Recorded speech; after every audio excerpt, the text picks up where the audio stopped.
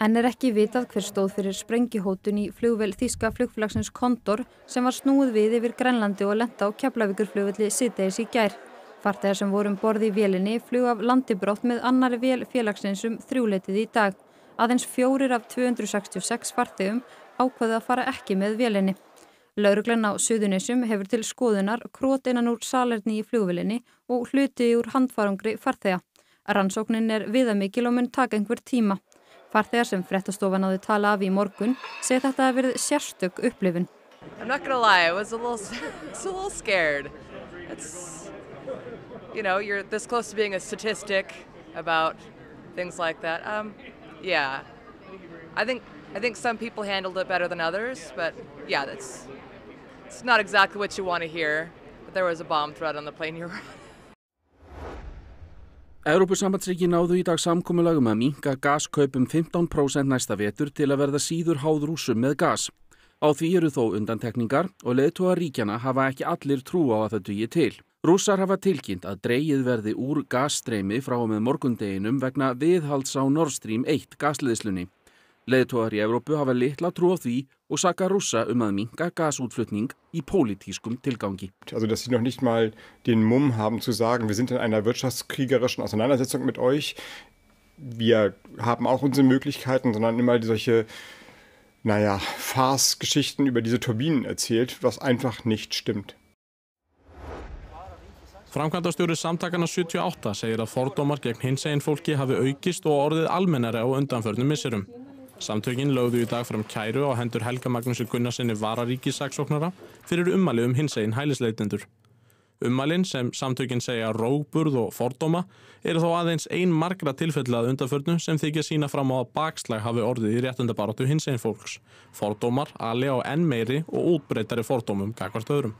Það ógeðfellt að vera til dæmis bara að fara út og borða með maka sínum og það gelt á því vegna þess að þú ert að leiða kannski samkynja maka sem bara leiðina út að borða. Það ógeðfellt að fá bara hatturfull skilaboð í kommentkerfi með bara Messenger að tilvistarréttur þinn sé ógeðslegur og fleira og þetta ekki einu sinni grófustu dæmin.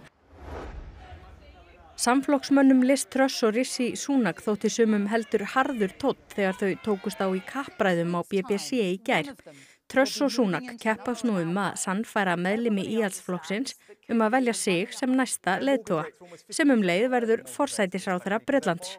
Á köflum var erfitt að sjá að fyrir aðeins 3 vikum hafi þau setið saman í ríkisstjórn. Right, you promised almost £40 billion of unfunded tax cuts, £40 billion more borrowing. That is the country's credit card. It's our children and grandchildren. Everyone here is kids. We're going to have to pick up the tab for that. Rishi, that is not true. There's nothing conservative about doing it. Under my plans, we would start paying down the debt in 3 years' time.